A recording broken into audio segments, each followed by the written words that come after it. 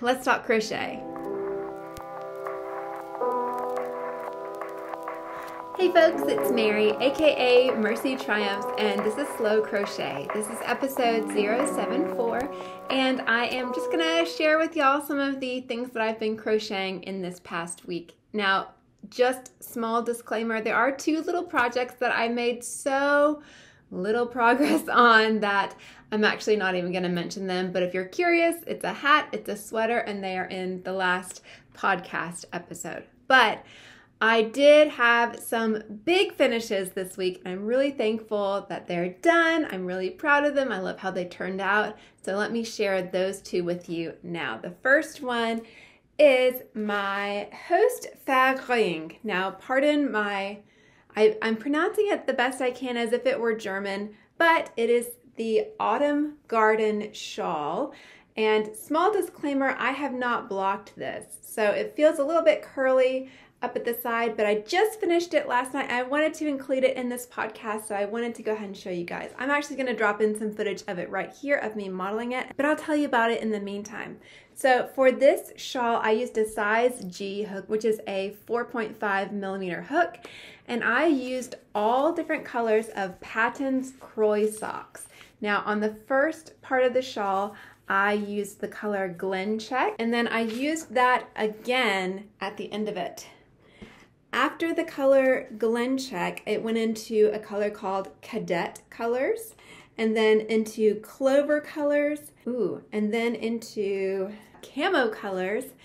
And then I actually ended up at Joann's just kind of on a whim. I actually have a little video that will sometime come out in the future about that little escapade, but I got the color Cascade Colors.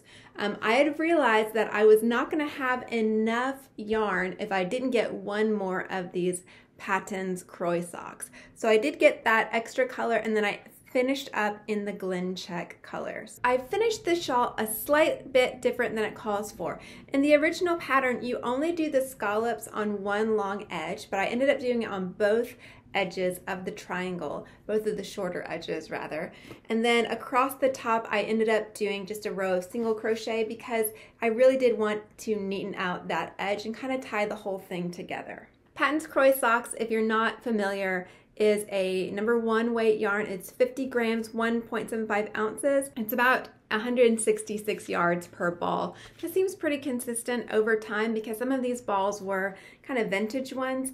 And I just had them from some of my thrifting and then, having to buy that new one. But I thought, let me go ahead and see how this would work up as a shawl. I have done this pattern once in the past, but this is the first time that I've had enough yarn to complete it in its entirety. I would say a full 6 balls of that sock yarn is what I ended up needing. I didn't use all of it, but that's okay. I would rather have a little extra than not enough. In terms of this shawl, I really do like how it comes together. You start out with that kite shape, and I really also love these beautiful flowers in there. And then those are interspersed with some V-stitches and some grid, kind of like a mesh or like a chain stitch where it's a chain one, skip one, double crochet situation.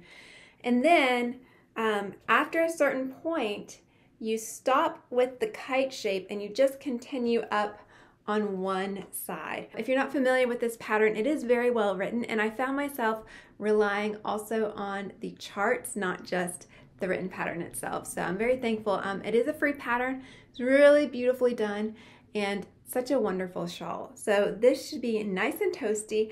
I'm actually really excited. I think I'll probably wash it and block it tomorrow, but since it's made out of sock yarn that's supposed to be washable, entirely washable, I think it ought to soften up quite a bit. I think that all these colors are kind of fun. They're like nice neutrals, and it'll be nice and toasty, more so as like a neck scarf than a full-on shawl. It doesn't really cover your back all the way, and it is quite long. So I am looking forward to washing that up, seeing how it turns out.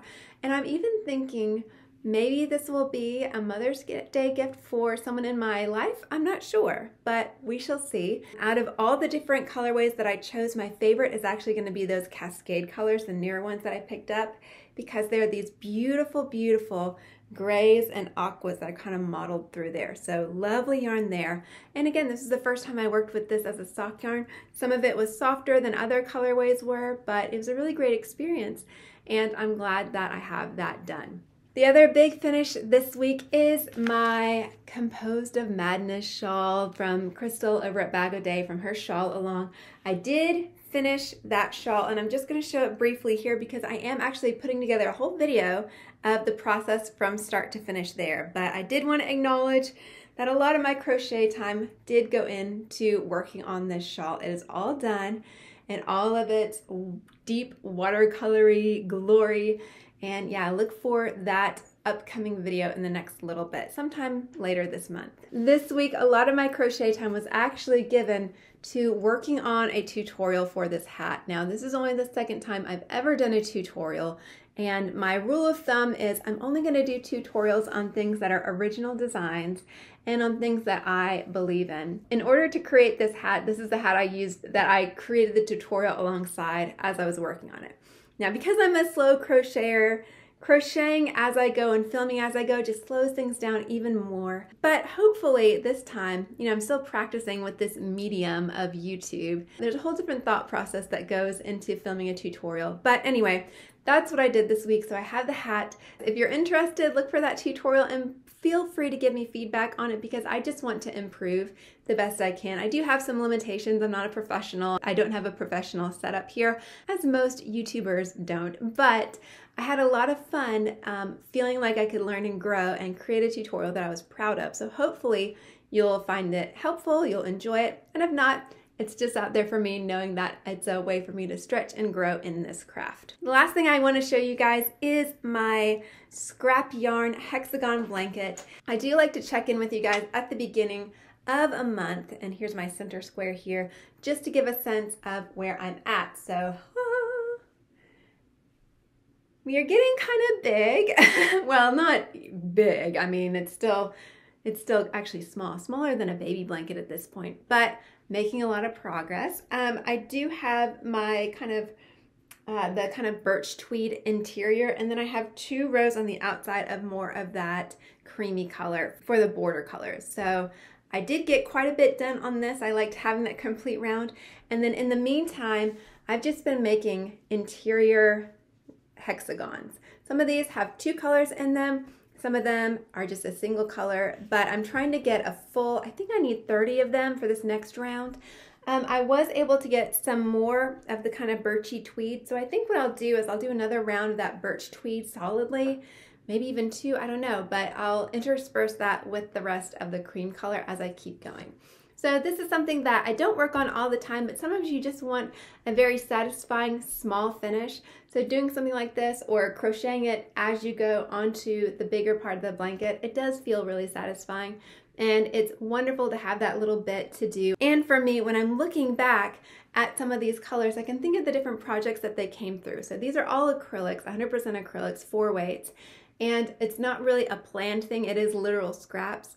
But I'm also at this point where I'm finding that I don't have a lot of acrylic scraps left, so it's kind of pushing me to start new projects and use up what I have, and then I can have more scraps to feed into this blanket. So happy about that. That's just that fun, beautiful cycle with yarn. Let me know, y'all, are you the same way? Do you love working with scraps? Do you love scrap projects? And does that ever motivate you to use yarn in different ways because you actually want to have the scrap available? Is that something that has ever occurred to you? Let me know in the comments. I would love to hear. So that is it for me this week. Couple of finishes, couple of things in progress, but very, very happy to be able to share with y'all what I've been working on. Thank you so much to all of my subscribers, old and new. Y'all, I am getting close to when I actually started this YouTube channel. It's nearly been a year, which is hard to believe. I have to figure out actually when I started this thing, but I really appreciate y'all for being along with me for the journey. It has been such a pleasure so far, and it's such a delight and a joy to be able to talk yarn with y'all and to be part of your lives. Thank you again so much to everyone that comments and likes.